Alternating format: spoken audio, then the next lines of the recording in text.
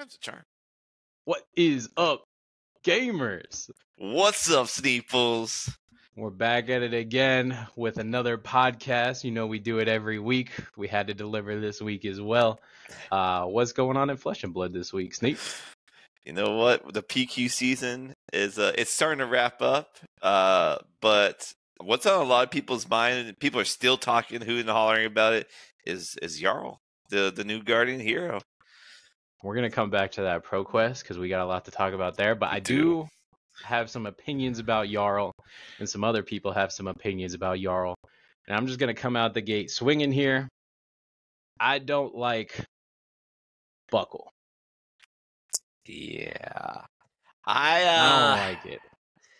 I wonder how good Jarl's ability is. If that's what makes Jarl good, or if it's just the fact that he can have Earth and Ice. Because if its ability is good, you should be all in on Buckle, I think. Hear me out. Hear me out. All right. I'm hearing you. Every time I've ever thrown a Tear Asunder at someone, Sure. what do? You know what they do? They give you the fridge. Yeah, they give you the armor. They give you a 3-block and a piece of armor. Yep. Well, yeah. If you're just Titans fisting, yeah. But if you're doing... Yeah, but I mean, I guess you could play, like, Crush the Week or something, or maybe you're, like, Tunic, yeah, Mangle. Something a little bigger. I get you. Yeah, then they're going to give you... Well, it's still going to be a 3-block and then armor, and then you pray they don't have a D-React in the arsenal.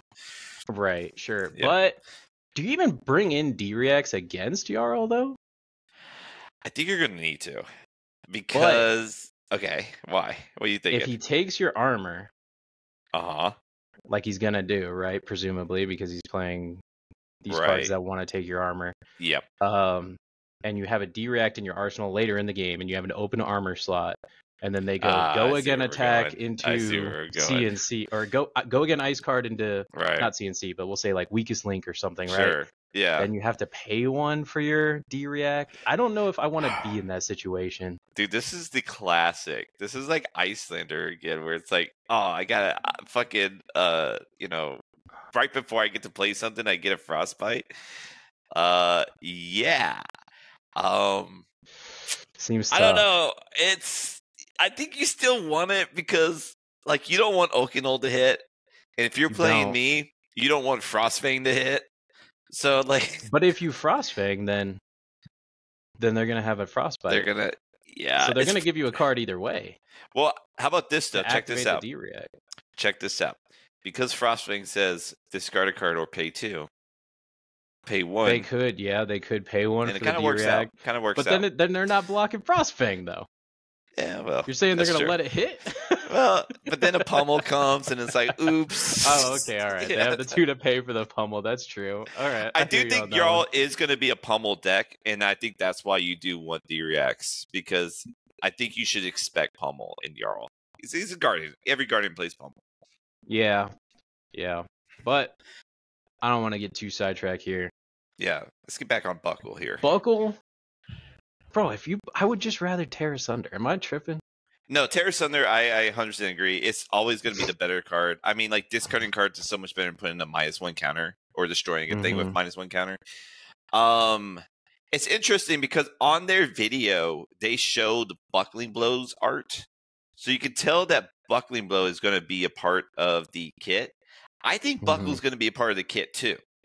I can see that, too, yeah. Yeah, which... It's kind of a telltale sign that it's probably not going to be good.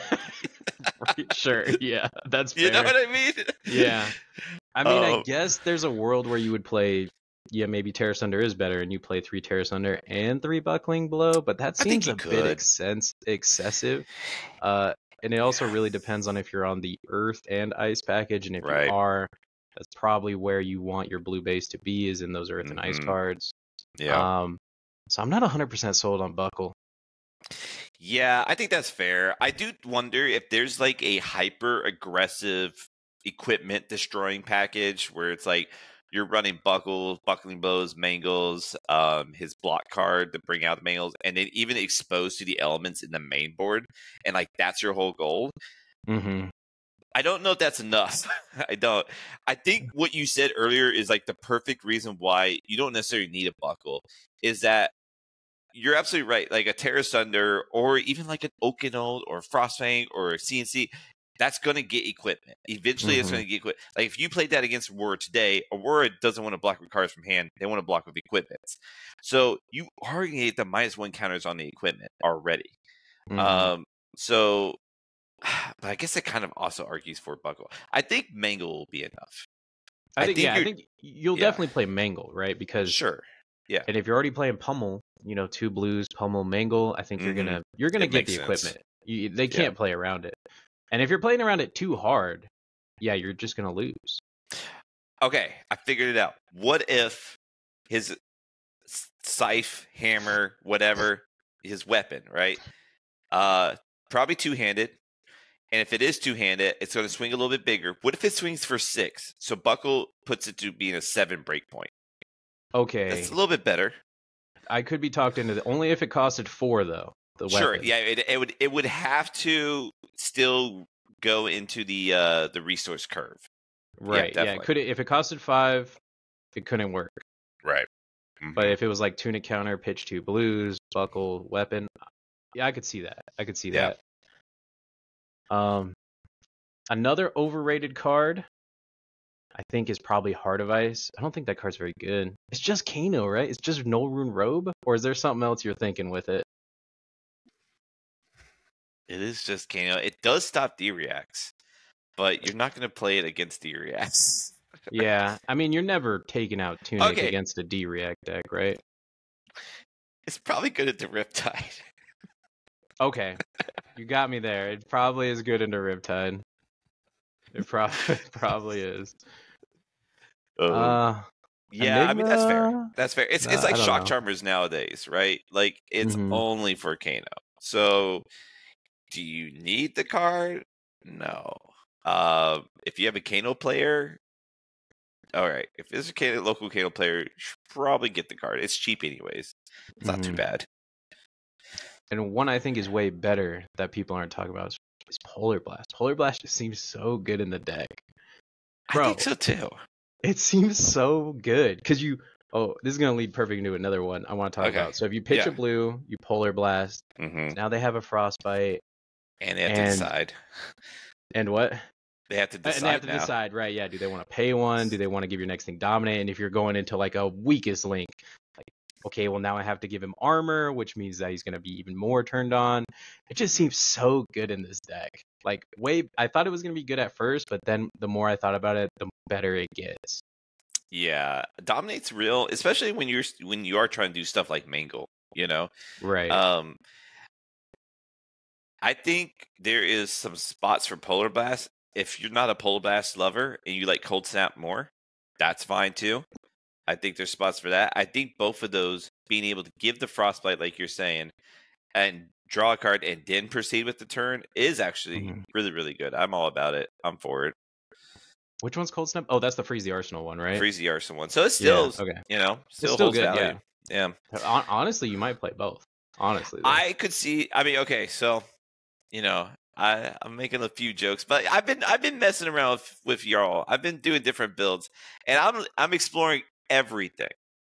And there's a Seismic Surge build with the Earthlord Bounty chest, where I'm running Sodomar, I'm running Polar Blast, I'm running Cold Snap because draws you cards, gets you Seismic Surge tokens. Okay. Yeah, I haven't heard anyone cook with that, but it could work. Yeah. Tome of Harvest, you get 3 Seismic Surge tokens. Yeah. And another thing too is like Ponders and these random draw effects are so bad normally in Guardian because you just have so many like heavily costed blues that are just going to be sitting in your arsenal forever. But in Earth specifically, you could play Tome, or you could play Seeds of Tomorrow, where you put back your arsenal and prevent the next 5. True. Yep. So you get a lot of value out of these bad arsenal cards that you're getting. Maybe that deck could also play Peace of Mind, the one that gives you the Ponder, right? 4. Especially if it's always a shield deck. Right, yeah, if they're playing the Rampart as well, it seems like it could be really good. And then, the Ponder with it seems fine. It seems good. Yeah. I don't know. The more I think about it, the more I want to build it. I will say, I do like it. Now, you do have to be a little bit more earthy, which I do wonder how much Earth Jarl will actually be playing. I think realistically in competitive Jarl lists, what we're going to see is actually only 4 to 7 Earth cards, to be honest with you. I think it's going to be a Pulse, and I think it's going to be 3 of his specialization that's Earth Ice, and then maybe 3 blue Autumn's Touches. I kind of think that's it. But why would he even play the Autumn's Touch? Just for the Oakenold fusion. Yeah, okay. Oakenold's just so good of a card. Sure. It's probably worth. That's fair. However, if I'm wrong on that, which, like I said, I've been building a lot of different builds, so I have done a lot of Earthy builds. I do like that he gets well grounded. As an option. That does seem like a good one. Civic Steps is a double-edged sword a lot. Well grounded is not only like just 2 block, but also like, we're talking about Kano. It's like if you get Heart of Ice, well grounded, and like a no rune hood, you're just so chilling. I mean, it just kind of seems good in general. Like if an Ira tries to come over the top with you with an Ancestral or something, having that instant speed, it seems pretty good. That's a good point. Yeah, Ira's going to be around too. Yeah, dude, that's another thing we got to talk about is Ira, because people are just sleeping on that. No one's talking about her. Yeah, you're kind of right. Like no one is talking about Ira. Maybe it's because she didn't get a armory deck. Yeah, there was so much hype for Dash. She should have been so much for deck. Jarl, and it's like she kind of got squeezed in the middle and just forgotten about. Yeah, she's like a skirmish. I mean, that's it, right? Like it's like just like a little small thing like that. I feel like they fucked up. They should have made her an armory deck. She would be like the most easiest. She should have been like a $40 armory deck, honestly. I think it would be an easy win. Yeah, like if they put Dash IO instead of Bolton, and then her instead of Dash IO, and then Jarl stays Jarl, that would have been way better, right? Like Bolton does need the help, but the armory deck didn't even accomplish that really. I mean, there was a Bolton that went 8-0 into Battlehardened Montreal, but the first Battlehardens of the season, you kind of see anomalies like that, and then that's it. And I kind of, that's where we're at with Bolton. But with what you're talking about the armor, I'm hoping we get better boots for Guardian, or at least Elemental Guardian boots. And I think that they're going to, of course, Jarl's hero power is totally ice focused. I think that they're going to lean heavy into Earth with all of his armor and probably his weapon as well, to kind of make the essence of Earth make any amount of sense. Right. Yeah, I could see that. I could definitely see that. I think that's also going to be a good segue to introduce Adult Terra. Like we already have all this Earth Guardian stuff. That'd be fun. Yeah. And it kind of would make more sense. Like it wouldn't make sense to introduce Adult Terra right now, right? Because we don't have anything really. We have the Oldham stuff, but like even Crown of Seeds is banned. There's like almost no Earth stuff for him. He would just be a Florian. He'd be a copy of Florian. It wouldn't make any sense right now. But if he had a full Earth suite, maybe it makes more sense. And then the Earth Hammer that could be coming the Jarl deck. Yep. Yeah, it would make sense. Is Terra Earth Guardian or is he Elemental Guardian? Elemental, and then he has Essence of Earth, right? Or is he just straight Earth? Yeah. I don't think there is any straight Earth heroes. Yeah, he's Elemental, because you could play some of his. I remember like looking at the Fabric. You could play some of his pieces from his deck and Jarl, because they're Elemental Guardians. So he has to be Elemental Guardian. Yeah, so that would make sense. So yeah, if it's an Elemental Guardian weapon, then he has access to that. Would he? But like to that point, that would actually be cool, because then you could have like an icy Jarl and an earthy Terra. That would be cool. I'd be about it. It was kind of weird how he just kind of came out of nowhere too. They're bringing a lot of heroes out of nowhere. I like it though. I mean, people saying they're coming out too quick. I like them coming out quick. The more that changes, maybe it's because we're always grinding. We're always at Armory every week. It's like, the more that changes, the better for me. It's more fun and interesting when there's constant things to think about. Yeah, I like what they're doing with the sets. Doing like I think it's just 3 a year, but then like giving out all these like armories. It's like when a new like Dash IO just came out. It feels like we're in a new meta now, and that's kind of cool. Yeah, because I think we've been in the Rosetta meta a little bit long enough. Probably could have gone a little longer, to be fair, but like a little bit long enough to like get just a small shakeup to like make things. I think different. It helps so much. Yeah, I agree. Yeah. Yeah. It's like better than like having like errata and bans. Right. Yeah. Just even like something small like the Blaze promo kind of went a long way. I was like, oh, that's really interesting. Makes me want to think about Blitz. As much as I hate Blitz, it's like with the Ira, it's like, oh, that's very cool. Another thing to think about. Then Terra, or not Terra, Jarl, sorry. It's like, yeah, just so many shakeups to think about in between sets. I really like it. Yeah, you don't have to drop a full set. Just something new to think about just goes a long way. Yeah, I'm all about it. Yeah, because like a full set is I mean, that's where you're like deck building like crazy, right? Like you're trying to like figure out what's the new best day. You're looking at new heroes and old heroes. When it's just one hero, it's just like it's just so much easier. Because first off, if you like the hero, then you're just gonna focus on that hero. But if you don't like the hero, then you just need to focus on how to beat that hero. Right. And if it's just one thing, it's like, well, nothing else is going on. I normally am not a Guardian guy, but yeah, I am almost forced to think about Jarl because what else is going on right now, right? Yeah, it's truly. So I might as well. They also definitely timed Jarl to come at this time because of the winter coming up. They timed it. They did that on purpose. I didn't even think about that. That is interesting. Yeah. And it's coming with a legendary, going to be a little bit more expensive. The legendary's got to be those gloves, bro. I think so. I have a question for you since you're the market guy here. Because a good friend of ours, Joel, he was talking. He was like, the legendary could be a common. It doesn't matter because you can only get it in one spot. Yeah, the legendary is like, that's just like almost like a buzzword in a way. It's just like, kinda. What difference does it make? If the Savage Sash was a legendary or a majestic or a common, it's the same card and you get it the same way.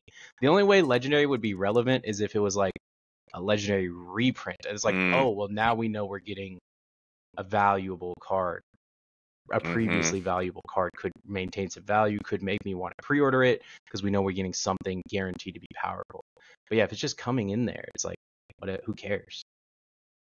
Would you think they ever do that? Like, could you see a world where, especially because we're getting more and more removed from Tunic, could you see a world where we can get Tunics in Armory decks? I think it's guaranteed, yeah. That's crazy. At some point, I think it's good for the players, but it is crazy. Yeah, I think that kind of stuff, will 100% happen. And I think like one copy of CNC is going to come in one of these decks at some point. That makes a lot of sense. Yeah. This is how they're going to have to give cards to new players that need it. That's what's happening. They're prepping us for this. Slowly, this one is not starts at the 40, goes to the 60, slowly adding a little bit more and more. Right. Here's another 60, but with one CNC, then you got to buy 3 of them. Yeah. For sure. This one is not a reprint legendary. I think they said it's a unique legendary. Yeah. It doesn't matter. Yeah, that it's named legendary. But onto what you're saying, we're both thinking that it's got to be the glove, dude. Look at his picture. The glove's like a glowing blue, crazy. Looks like he's about to steal someone's soul with it or something. Like, it's got to be the gloves. It so looks like it's gonna give you a frostbite. And that's what I'm hoping for. Like, I'm hoping like it's an Apex Bone Breaker, but Frostbite, basically. Okay. No, I like that. That would be sick, actually. It's like if you block with the gloves and an ice card, give them a Frostbite. Yeah. That's beautiful. I mean, they could make it like more flavorful to Jarl and say like if you block with that in Earth, give them a nice. Sure, do a little bit of both. Yeah. Kind of force you to play the Earth cards. They have to do something to force you to play the Earth cards. Yeah, I agree. It's like it can't just be only Oak and Old. That's the only reason why you play Earth. Like it has to be something else. Yeah. I don't know what you would call that card, like a Frozen Thumb, like a play on Green Thumb or something. I don't know what you would play right. Or you would call it. They do be names like that. Yeah, you can find. I'm sure they could find a cool way to name that or make. But that would be a sick idea to give them frostbites during the blocking phase. It would make sense, right? It would, yeah. I like that. I like that a lot. I'm good on Jarl. You have anything else you want to throw on there? We'll definitely be talking more about him, especially when he comes out. I do want to say one more thing on Jarl. One more fucking thing. Mm-hmm. I think a lot of people forgot about Oldham as far as like what it was like to play as Oldhim or against Oldhim. Mm-hmm. And as an Oldhim guy, he's right here for me. This is my first hero. I'm totally okay with that.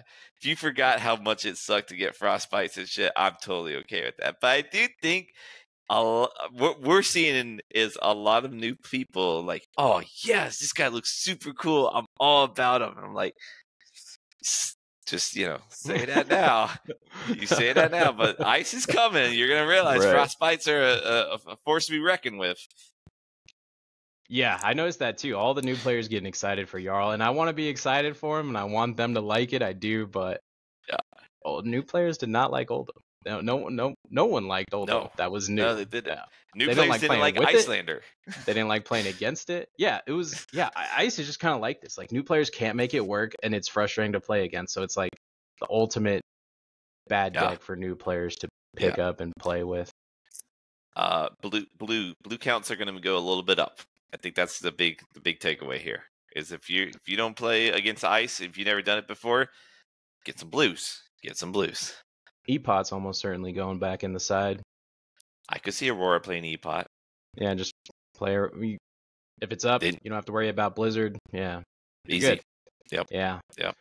Actually, one more thing I do want to add. All right. If his weapon is a two-handed weapon that costs more than 3, I think he'll fuck around with Cornet Peak because he doesn't have another good headpiece. Really, I've been hearing about this. I have been hearing about this. Yeah, I guess so. It would have to be more than 3 for me to be okay with that. But I don't want to do that typically. Yeah, I mean, but if you're blocking with 2 cards and you're hoping that you could keep 2 cards to throw back your weapon, and then you have to block with 1, then it's like, to me, Cornet Peak really shined when. Obviously with Icelander because she was the one that played it, but it really shined because it took a card out of their hand, and that was perfect because even though I didn't attack them to take a card out of hand, I'm going to do something on their turn. So it's I still, it's still as if I got a card out, so it still works good for me. But if I Cornet Peak as Jarl and I take a card out of hand, and then they send a 3-card hand my way,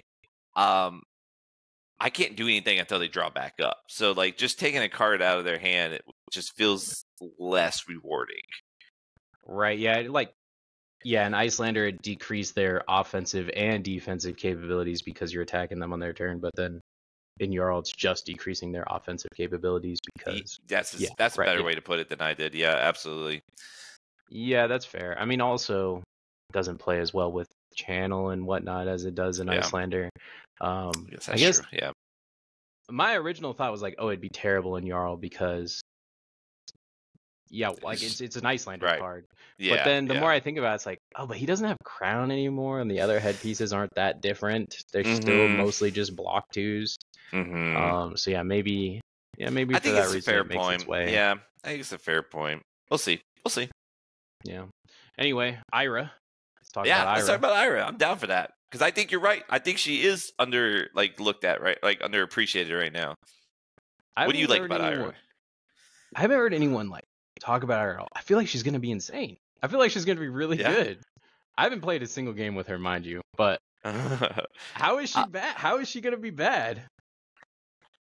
I feel like we're already in this meta where it's mid-rangey. Doesn't this meta feel mid-range? Other than Aurora, it's just all mid-range, right? It feels a little aggressively slanted, but yeah, it does feel decently mid-range. That's fair to say. Yeah. I don't know. I guess there's more mid-range decks at A- and B tier than I think I've ever remembered it, other than in heavy hitters. Right. And she definitely is a mid-range deck. She's not aggro by any means. If anything, she's more control. If anything. I do think will be able to fuck around, and I think she'll be like a Florian. I think she'll have game into Aurora. She'll be able to go wax on, wax off. I think that's going to be a really good combo for her. I agree. And then man, I wonder. I think it's just Enigma, man. Every time you look at a deck, and this goes for y'all too. Yeah. You just this damn illusionist is warping our meta. It is, yeah. It does seem like it's gonna have a tough time into Enigma, just like everything else. But I mean, at least the Kodachis are annoying to block for her. They are. I do think Dense Blue Mist is going to be a big card coming back. Yeah, yeah. Okay, you're right. I wonder if Enigma could start fucking around with the Fabled. The Fable. What Fable That's we the one looking? that the uh what's it called? Visit the Goalie Mist or something. I don't know what it's Oh, called. yeah, The one from that Partha one. That Mistveil. transcends. Yeah, it's like the first Yeah. attack every turn gets -1. So it's gonna make it. I mean, it would at least be good against Ira. I don't know if that's good enough to justify playing it, but it would be really good against Ira. I Like, do yeah, like the playing with first Fables. Kodachi every turn is negated basically, It's and then really you get a good. transcend on demand whenever you want it. I don't mind that. Do you think Ira is good because of Mask? Or like of her ability, I guess? Like, I guess where I'm going with this is like Ira can't play combo because she can't fetch it like with Katsu or like Zen. Right, yeah. So she's kind of a one-trick pony. She has to play mid-range. She has to play mid-range. Yeah. And so like there's not like an alternative sideboard plan that you can like play into Enigma. So if they're doing stuff like Dinsblue Miss or Miss Gully Burn or whatever the fuck that card's called. Mm-hmm. Yeah. Yeah. Maybe that's why people aren't super high on her. I could see that. Yeah, if she loses to Enigma, then how does she do against the other mid-range decks, I guess is the question. Because yeah, she'll still beat up the aggro decks just like every other mid-range deck will. But how will she do into Florian? How will she do into Verdance? How will she do into Jarl? I feel like she'll do good though. Okay, I got a hot take. I got it. Ready for this? All right. Yep. She's gonna be more fatigued than Jarl. She's gonna go to second and third cycles before Jarl would. All right, explain it. How?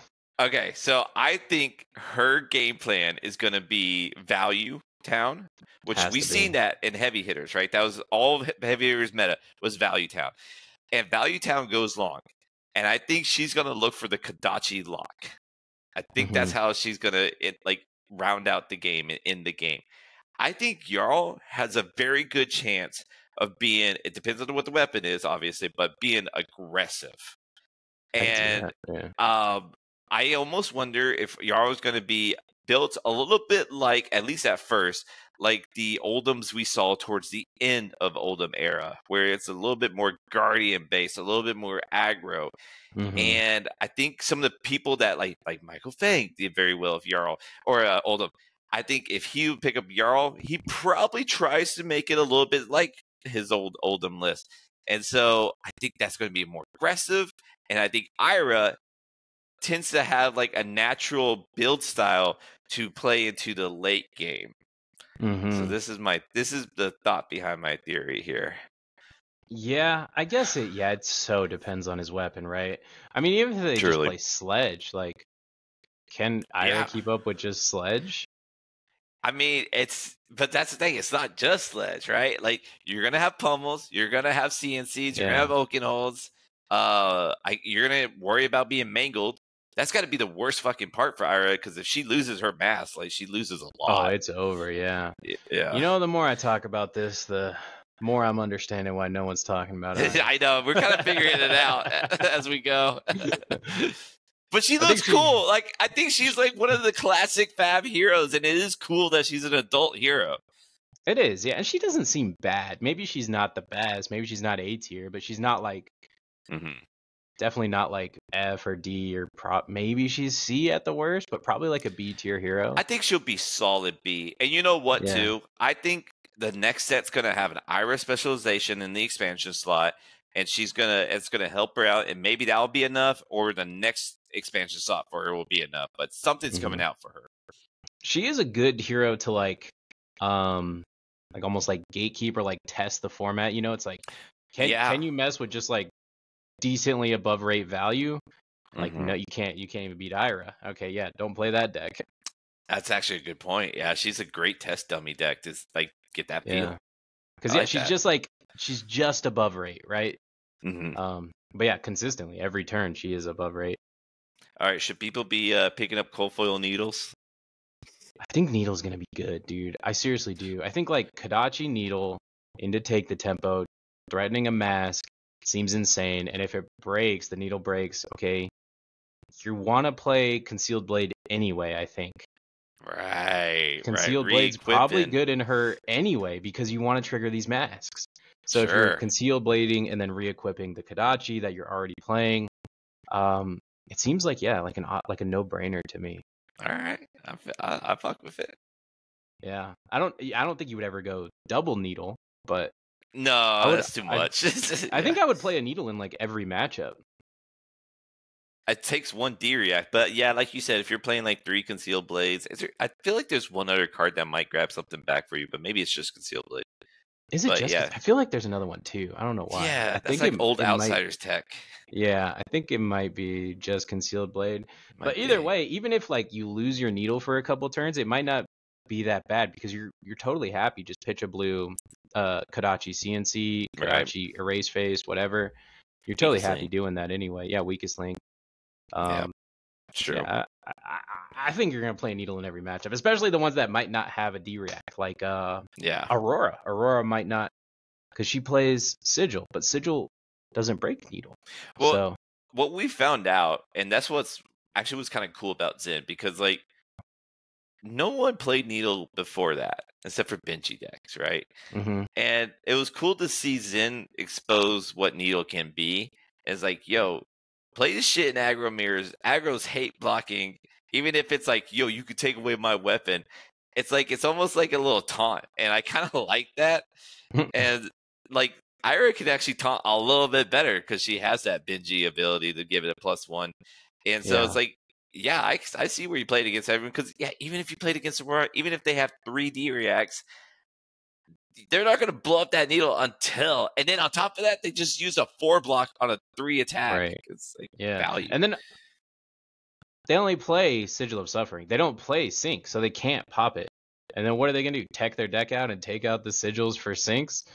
I mean, that would also be good for you, right? Like, if they sync your needle, yeah, like you said, they're losing a point of value there. Yep. Okay, maybe I'm a little bit back on Ira. It doesn't seem terrible. Yeah, she's okay. Yeah, she's okay. Get Enigma out, and then we could talk. I would expect new players to be way more stoked for Ira than I would for Jarl, but that's not the case. It's because Jarl looks cool. That's 100% what it is.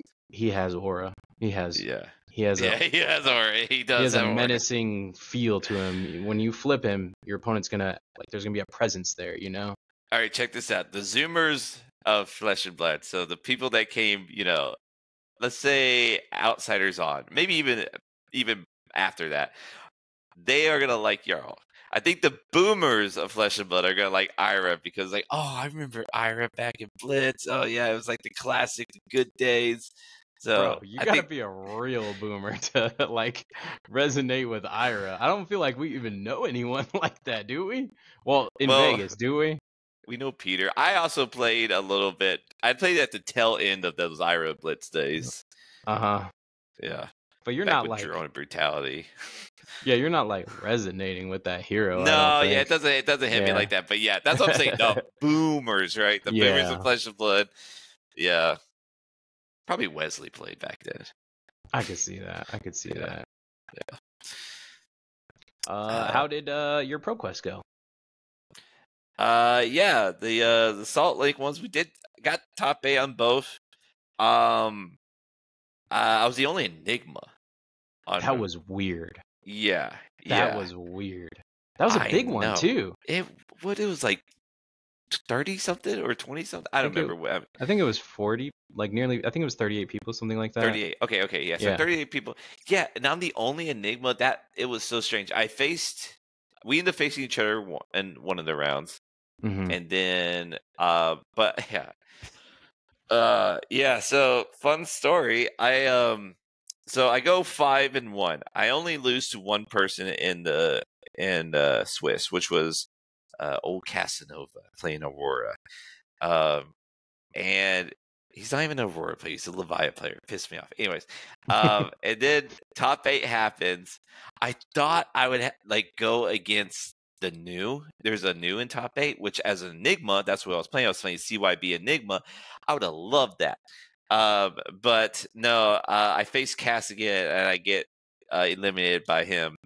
So my top 8 story ends there. And then the next day, we did top 8 draft. Or Wait, like so we you did beat draft. Cass the first time, or you lost to him both times? I lost to him 2 times now, right? Oh, wow. One in Okay, Swiss, one in Okay. top 8. All right. And this motherfucker already had the Blanche playmat and everything. He had that out. I think he won the first. Anyways, whatever. It's cool because I already told him, I was like, yeah, I don't plan on going to London even if I won. So it wasn't like he felt like he needed to scoop it. I wouldn't want that anyways. But then we did the next day. It was a doubleheader event out in Salt Lake. The next day did draft. He's not even in my pod, but I do make it the top 8 on that, and he's the first guy I face. It beats me there too. So I basically just lost the cast that whole weekend. He had my number. Casanova. Yeah, honestly. Yeah, he's good, man. He's good. He beat me on that second day as well. Oh yeah. I didn't know you face each other. Yeah, I played that first day on Aurora. That was like one of my first days playing the deck. The deck is not the most complicated deck. I was able to get a top 4 with it. We didn't even know you'd get the top 8. We were like, Jarl, sorry, bro, you're going to bubble. I thought I was going to bubble. I did. I was playing a practice game already, waiting for... That's so I thought top 8 was going to get called, and you were going to be there, and I was going to have to wait for you. So I was like, all right, let me get some practice games going while I'm waiting for old Sneep. But I made it. I beat an Aurora Mirror in top 8, and then there was a Florian, same Florian I lost to in Swiss. So yeah, kind of same story with you. We both lost to the same guy in Swiss and top. And he had just a Florian that was just built to beat Aurora, and I want to be mad at that, but if his locals is all Aurora, honestly, if he doesn't have one Enigma in there, I gotta respect it. Yeah, I gotta respect it at some point. Yeah, he had like just every fort block in the game, and every disruption. That was like his deck. Yeah, just disruption and fort blocks. Yeah. But yeah, if your whole locals is Aurora, that's definitely the deck to take. I respect it. I just couldn't get anything going. You watch that game. I had like a flicker in Arsenal forever, and I couldn't find the arc lightning for like 10 turns. You got him close, though. You got him real close. I got him to 1, right? I think I got him to 1. Yeah. That was a good one. It was. And then that second day, it was a mess of a PQ. We only got 1 draft, and then it was cut to top 8. So you had to 2-1 this draft pod, which would be fine if I wasn't on a Cilio. If you 2-1. Yeah. If I wasn't on a Cilio, I'd be okay with this. And you know what's funny is I thought about this after. When we were driving to that Pro Quest, we were looking at other players' like draft tier list. Yeah. And then you remember we seen that one where the number 1 lightning card on this tier list was Trip the Light Fantastic. I was like, bro, I'm not buying it. Tier list invalidated. This card sucks. It doesn't suck, but it's not. It ain't as good as Lightning Surge. It ain't as good as all these other lightning cards I'm thinking of in my head. Flittering Charge Red is even better than this. Then I drafted this this Auxilio deck, which I thought was insane. It was, I thought, a very good Auxilio deck. And I lost to Cass. His deck just lined up beautifully. He even said, like, yeah, if my deck lines up like that, it's a good deck, but it's probably not going to. I have 3 decomposes or whatever. But yeah, he cooked me. And then my other loss was to just Trip the Light Fantastic, the deck. It was insane. I would play like lightning attack, red etchings for 5, and he'd be like, Trip the Light. It's like, damn, okay. Next turn, I would keep a grip. He didn't have a sanctuary, and I'm like, okay, Lightning Surge, and then play the card that's like what's the 0 cost card that's like if it surges, go again? The Trailblazing Aether. Trailblazing Aether, and then he's like, Trip the Light Fantastic, and I'm like, oh, that's IP2, and I think I got hit with 2 other ones that weren't as crucial, but it was like, I just didn't have enough to kill him. Trip the Light. Yeah, Trip is like, that's the thing. I value life gain very highly because Wizard, if you just don't have life gain in draft, you will lose the Wizard. So like Arcane Polarity is like a known one, and like everyone would agree like that's a really good card. But what's really interesting is that like life gain is very good against like Auxilio and Verdance and like a Kano style Wizard. but Trip is actually better because of surge effects. Yeah, because it stops the surges, right? Yeah. Yeah. And so, especially like even if you're playing Acilio mirrors, like Trip is still good to play. It is. Yeah, I mean it's just also just a good card, right? Like the yellow's It's a a 1 1 for for 5 4. on the red. Yeah, a 1 for 5 on the red. I played that draft at Night and Day, and I had like, because probably everyone's thinking the same thing I'm thinking, like Trip the Light is not that great of a card. It doesn't seem that great until you really dive deep into the format. Yeah. So I had like 6 Trips in this deck, and it's like, yeah, just no one knew the power of it. And yeah, I seen it firsthand against like the non-wizard decks. I was like, I would have an embodiment, pitch a blue, Trip, weapon, Heaven's Claw. It's like, yeah, presenting 12 off 3 cards. It's insane. Yeah, even if you're not using the effect, it's still a great card. Yeah, no, absolutely. I mean, blue is awesome. Yellow's like, that's the thing. Yeah. All 3 is, it's like Fruits of the Forest. All 3 colors is great. Same with Trip. Yep. So that was my big takeaway from that weekend. Definitely. We're about to. We got one more the next weekend. Yes, exactly. We're about to go and try one more. Yeah. We got Dash.io now too. We do have Dash.io now. That is something to consider. I've been messing with it. Yeah, how you feeling with it? I think it's overhyped. I could be wrong, but she's very fatigable. Oh man, should I just disagree with you just to like disagree with you? Because like I kind of think you're right. She's fatigable. I mean, it's a very complicated deck, so it could very well be like, I just don't have enough reps on this. Yeah, sure. It could be, and probably to some extent it is that. I'm not claiming to play it perfectly, but man, is it weak to disruption and fatigue. Yeah, I think fatigue can be solved. I think it just needs like experience, like play experience, and like just time, basically. I do think like I know old builds were running like convection amplifier and whatnot. I play that one, yeah. Yeah. So I know like there's ways. To me, what makes it hard with that deck is that you can go against a mid-range hero, but you're going to have to act as if they're like Guardian and like a control hero, because like if like a Florian or a Viscerai or what's another mid-range hero right now? I don't know, just anyone really. If anyone just like, all right, I think I'm just gonna block this matchup, then it's like, if you don't got the sideboard for it, then you're just gonna get fatigued. You can still get there, like just like lining up stuff, which I think is necessary, but I think there's a real chance you can just get fatigued as well. What makes it hard too is like against a Viscerai or something, if I feel that they're starting to block me out, and it's like, what would I typically do against that? It's like, okay, I'll take a setup turn, I'll set up a couple items, but every deck is playing so much disruption now that you just don't get away with that. Like even Viscerai is like playing that 1 for 5 that makes you discard. Yeah, Snuff Out. What's that card? Yeah, Snuff Out. Everyone's playing Weakest Link. Like if you do that against a Florian, you're gonna get Weakest Linked or Plow Undered or CNC, Telling of the Crown, CNC. Everyone's playing these kind of cards. You don't. We can see Erase Face starting to make up. It is. I'm getting hit with so many Erase Faces. I think it's just because it's like the weekend it came out. Yeah. So everyone's just like, I better put these in for Dash this weekend. I guarantee it's going to be like that going into next weekend. I think Dash.io has room to breathe after PQ season, but I think a lot of people, especially in the beginning, because like you said, it's a little overhyped, and I totally agree with that. So I think a lot of people are overhyped for it, which means they're going to be overhyped to play against it. So they're going to be like prioritizing Erase Faces in the builds. And you know how you know it's not that good is because everyone thinks it's going to be good. And the community's wrong about everything. If there's one thing I've learned from being in this community for a long time, it's that they're wrong about everything. Acilio, best deck. Zen is the worst hero in the game. A worse Katsu. What are some other golden ones that we've done? Are you going to fight Ethan here saying Acilio is bad, bro? Well, this is what Acilio is bad. I'm sorry. I to throw more shade at him, Call to the Grave. Everyone's saying how broken that card is. I haven't seen it in not a single list, bro.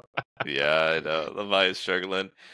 Yeah, truly we don't know until we actually know. And you know what actually like tells us results is what tells us. So like Osaka is going to tell us what's real and what's not real.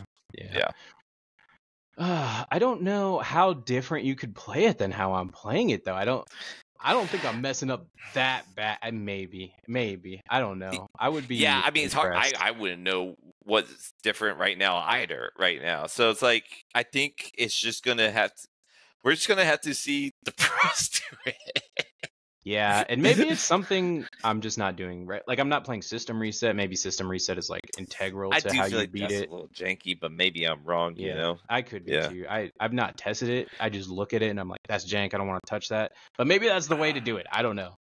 The one thing that Dash IO has against her, and every mechanologist has this, except for Dash IE actually, is that there's really only one way to play her, and one way to build her, and because like you're never not going to have items, like a good amount of items, and you're never not going to focus on boost. Right. Um, like there's just no reason to unless you're playing Dash IE, and so I think if you're a one trick pony, then you become much more easier to have a game plan into. I think that's going to be her biggest weakness. And that's also why I'll say this: High Octane is not going anywhere. She needs High Octane. I mean, it just depends how good she does in Osaka. Like I can't foresee like top 8 being like 4 Dios. I can't foresee that. But if it is, then we could talk about High Octane getting banned. I'll eat my words. I'm not buying it. Yeah, I'm not buying it. It could be like a visit the Goldmane estate situation for us again. We're not thinking it's that good. That card's not, bro. That card sucks. Yeah, I haven't seen Victor win with that card. Granted, Victor hasn't won at all since that cards came out, but yo, has Victor won anything? Even a Pro Quest? Surely. Well, he's won a Pro Quest. But has he won anything ever? You're saying? I know he's won a Battle Harn and Blitz, but like, has he won anything in CC? Not that I could think Bro, of. Guardians just can't. Other than Oldham, Guardians just can't finish. Why? It's just they're too basic. I don't know. That's what I'm gonna say. I think they're too basic. I think it's like Warriors. Warriors don't ever finish. I think they're too basic. Yeah. You need explosion. Warriors don't win. Warriors is the worst class in Fab, like right now and historically. I was thinking about this the other day.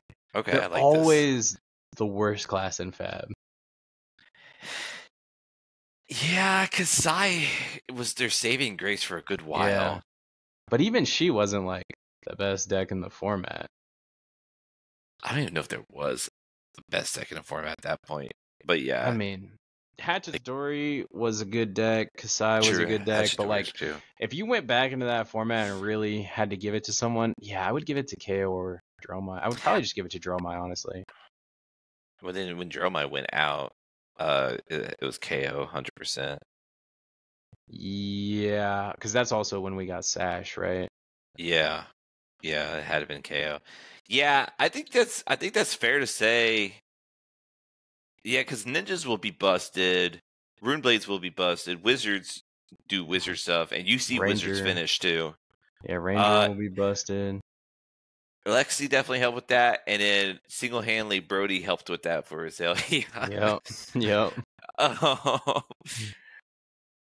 Assassins feel like they always come up a little short, but they do come up won. A little short.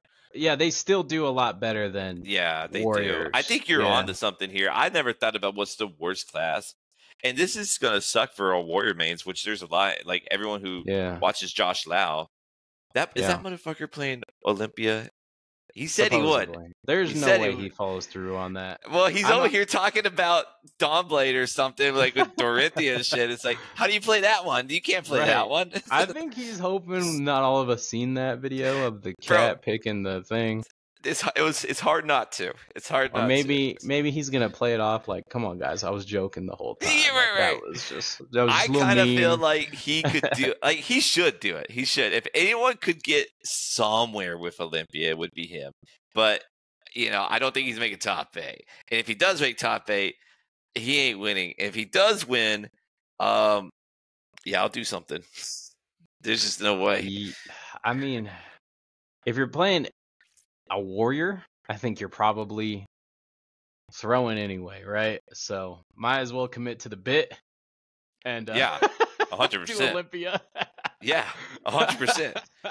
There might be something there. There might be, like, we just don't know. Like, if you see an Olympian, okay, if Dash.io gets big, who's the best warrior, right? You're just going to be blocking with your armor, making new armor. See? All right, we're cooking now. We're cooking. He's ready for Jarl format, bro. He's ready, bro. Re-equip all your He's stuff. like, oh, you blew up my armor? Yep. I get it back, Perfect. no That's problem. That's what I wanted. Yeah. Now I refresh my counters. Dude, all right. Everyone pick up Olympias. Go ahead and spec in the Marvels. I think if he had something really figured out with another hero, right? If he really thought he stood a chance with Dory or with Bolton, I don't think he would have done that little charade with the cat. I think he pretty much was thinking what I'm saying. I think he was at a spot where he was like, well, they all suck, so what difference does it make? Go ahead and have the cat pick. That's where I'm at. That's what I'm guessing, but I think you're right. Why risk it if you know something? Right. I still think out of all those warriors, Olympia is the wild card, which probably gives you the best edge. Because you're not going to get a great edge anyways. If you sat across from Olympia, I mean, honestly, any warrior, you really don't fully know what's going on. But yeah, really with Olympia, you don't know what's going on. Yeah, if it was Dawnblade Dory, okay, I got to block 3 extra. Got it. I get it, you know. Oh, it's Hatchet Dory? Okay, I understand what the tricks are. Kasai, same deal. Bolton, let's see what the weapon is. Oh, it's a Raiden. Okay, I know what you do. All right. Yeah, if you played against Olympia, you would probably assume fatigue as well, right? I would imagine so. So if you started being aggro, if you did Olympia, if you did what's that card, Merciless Battle Axe, you're pumping it, you're waging on this Battle Axe, and you're giving it overpower, and I cited out all my D-Rex because I thought you were on fatigue. You could steal some games there, and then if you're doing very well in draft, there's a chance you cash with Olympia. If you watch my draft guides, I'll help you out. There's probably something to just the pure psyop factor of Olympia. I want to say this, because we're giving Josh just a little shit, but respectively, if there's anyone that could do anything with Olympia, it would be him. For sure. Yeah, 100%. 100%. He is the warrior guy.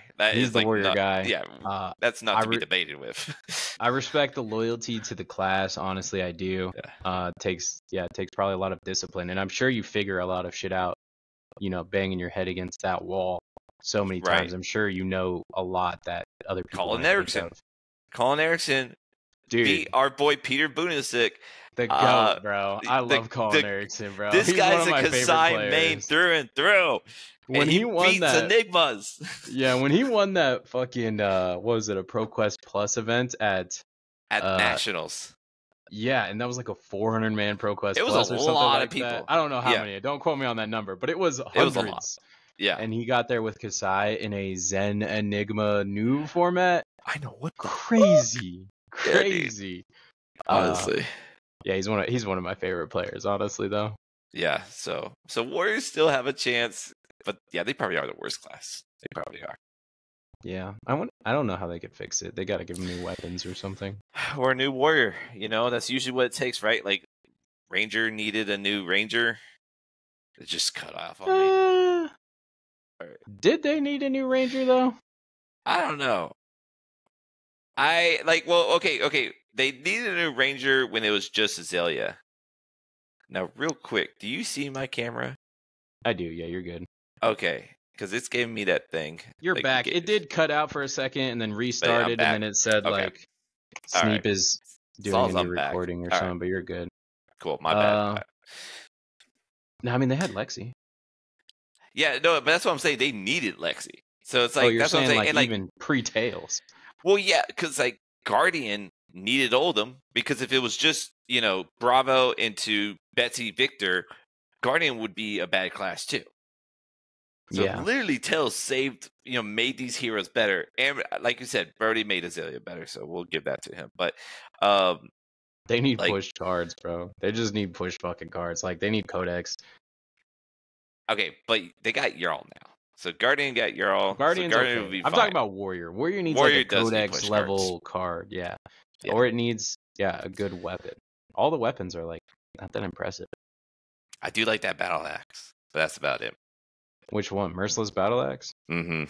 God, I love Merciless Battle Axe. They got it. If they made a hero that could synergize with that shit somehow, I don't know how you would do it. You'd have to, like, your first axe attack gets +1. I don't know how you do it. It's already good. It just needs to have a illusionless meta, I think. You think that's what's holding Merciless Battle Axe back, is the illusionist? I think illusionist is holding a lot of mid-range to control decks back.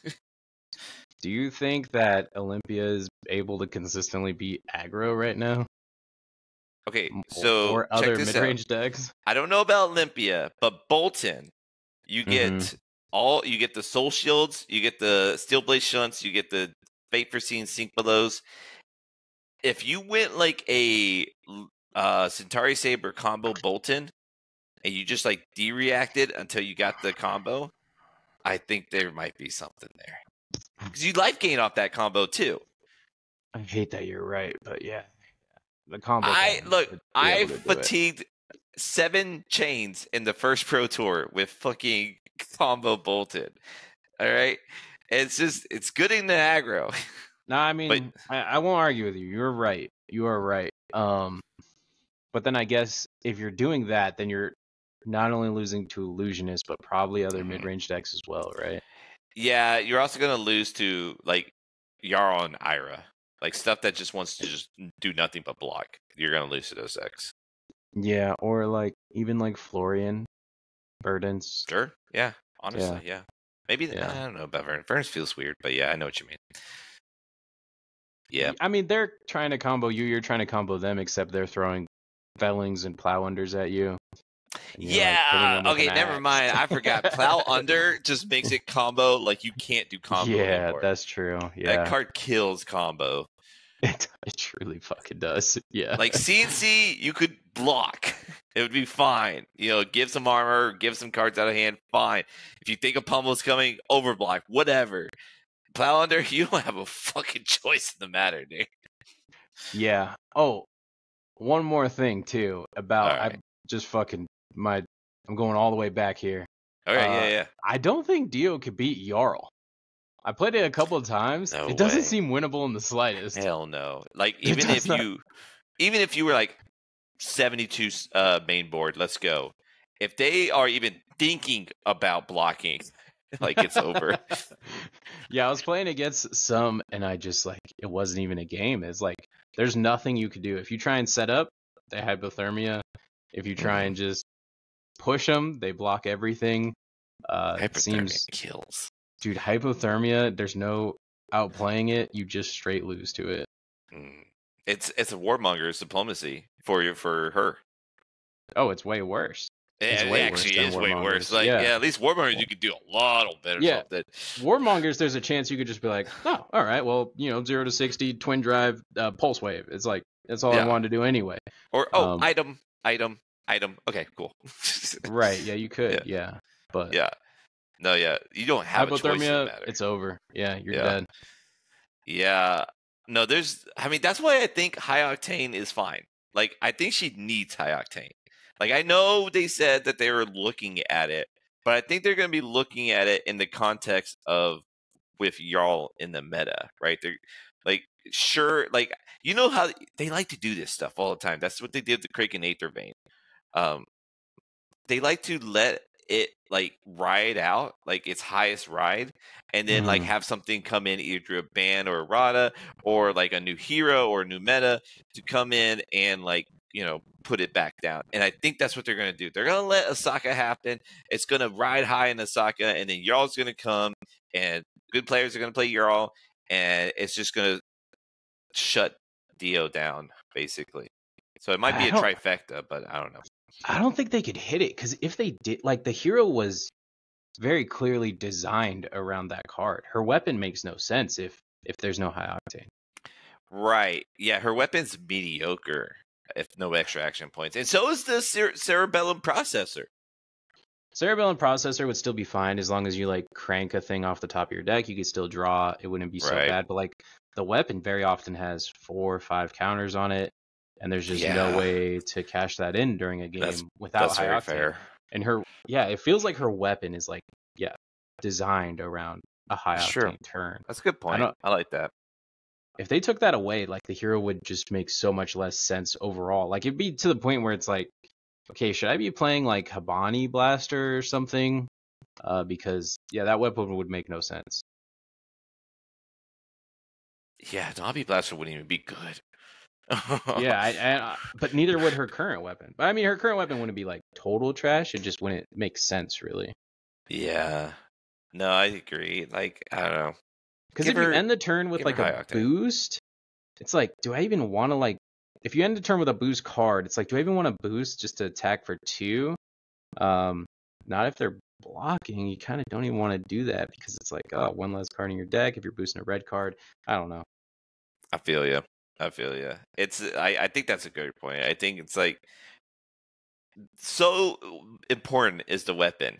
So important is the weapon to any hero that like honestly, that's why we can't even really come out with like actual Jarl facts here because we don't know his weapon. Right. Like if you negate the weapon, then you negate a large part of the hero.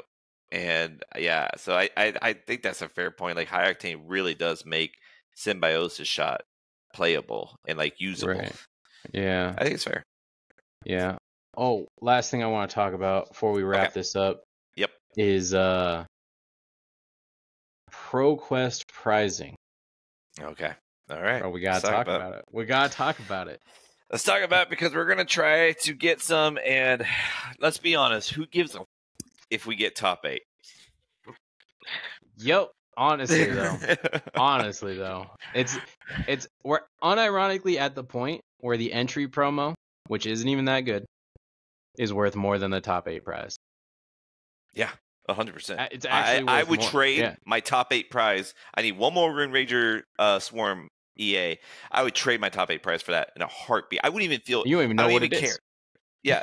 You don't even know what it is. You don't care. Get rid of it. Give me that Rune Ranger Swarm. Yeah.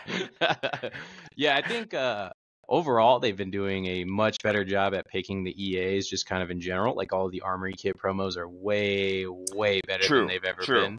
Yeah. I think these EAs are they're okay. I'm not super stoked with Rune Ranger or Deadwood Dirge. Is that what it's called? Mm-hmm. Yep. I'm not super impressed with either, but they're still fine. They get played in every Runeblade hero but Aurora. So if you play any other Runeblade hero, you're gonna play. What's just the other? Oh, there's 3. There's 3 against Vincent. Don't forget Vincent. Everyone forgets about Vincent. I was actually forgetting about Florian. In my head, he's just an Earth hero. Yeah. What Aurora? Oh, okay. Well, it's 2 of each. Each card gets played in 2 different Runeblades, right? Florian wouldn't play Deadwood Dirge. That's the one that doesn't play Deadwood Dirge. Viscerai plays both, and then Vincent just plays Dirge. Right, that makes sense. Yeah. Okay. Yeah. I don't hate the EAs. I do kind of wish it would have been something a little bit more staple, I guess. But it's interesting that they're both Runeblades. You would thought one would be like a wizard and one would be a Runeblade. But that it's would actually make more better sense. than the Runeblades because wizards are not good right now, so it's probably better that way. Yeah, what would be like a good target that they could have chose from wizard? The set? I mean, they don't even have to do one from the set. That's the other thing. Like, why couldn't we have gotten like Lightning Surge and a Autumn's Touch? Those would have been sick. Really Everyone would have got out the house to go there and get those promos. That's true. If it was like Red Lightning Surge, Blue Autumn's Touch, those are the EAs. Mm-hmm. Yeah. And then the top 8 prizes, you need to scrap the Rainbow Full Hero idea. That doesn't even get you your entry fee back. So bad. It's so bad. Some people, you'll talk to them, and you'll be like this. Did you see it on Twitter? Like it was like 5 questions from Flesh and Blood, and if like you retweet it and answer these questions, you'd be entered to some raffle or something. Oh, I was wondering. That was- Yeah, I saw people doing that. I didn't know what. I just thought it was a fad. That makes more sense why they're doing it. Okay. Yeah, I think that's what it was. And then favorite memory. I read them all because I think they're kind of interesting, especially if I know the person. And a lot of the favorite memories was top 8ing a Pro Quest. That was their favorite memory. That was their crowning first achievement time doing in Fab. something good. Yeah. Yeah. That's fair. And that's fair. I get that. To do all of that and get handed a $10 rainbow foil Olympia or a $15 rainbow foil Acilio. I think you're doing those players a disservice, honestly. Yeah, 100%. Yeah, because I guarantee when they had that memory, like my first PQ I won, I got this guy cold foil. Fucking sick, right? I'm stoked. Yeah. You know, that's like my guy. And I played him and I got him cold foil. Fuck yeah, I'm down. Now, here's the deal. I know that they come out with cold foil here or Marvel heroes now, right? And it's been working. It pushes the product, and it is cool. Marvel heroes are super cool. So I'm not saying it should be going back to the cold foil hero part. It could, you know. I think the cold foil heroes would be just as useless. It'd be just as useless. It would be better, though. It would be slightly better. It would be slightly better. Like a cold foil has a nice little charm to it, you know. Right, but... it does. I agree. I don't think it should be cold foil heroes either, though. Yeah. So what do you think it should be then? Well, I don't want to take full credit because this came from both of us here. We put our minds together here. And we were talking about this on the way back from Salt Lake. Yeah, all this Jarl talk and this talk exactly came back, and after that we're like, man, we should have hit record. That would have been a good podcast. And you know what? New ones up in here though. We are like I was about to say, like it's still very genuine. Everything we're saying is not like scripted. Like we're off the cuffs here, but this one, I think we're onto something here. We should do cold foil weapons. All right, that's what we're coming with. And you can make a Marvel, right? They don't do that right now. They do regular cold foil weapons, but now you can get a Marvel cold foil weapon, which that has more prestige to it. And I will personally say that I would easily take a Marvel, what is that staff called? The staff of verdant shoots or something like that, right? Yeah, I think it's like that. Yeah, something like that. I would take a Marvel verdant staff over 5 rainbow heroes. Like honestly, even if the staff is trash, it would look sick in a binder, which the rainbow foil hero won't, right? Yeah. And but if the card is good, if you got a Marvel Starfall, you're in. Yeah, you're actually stoked. Great. Yeah. And then like someone still would trade for that staff.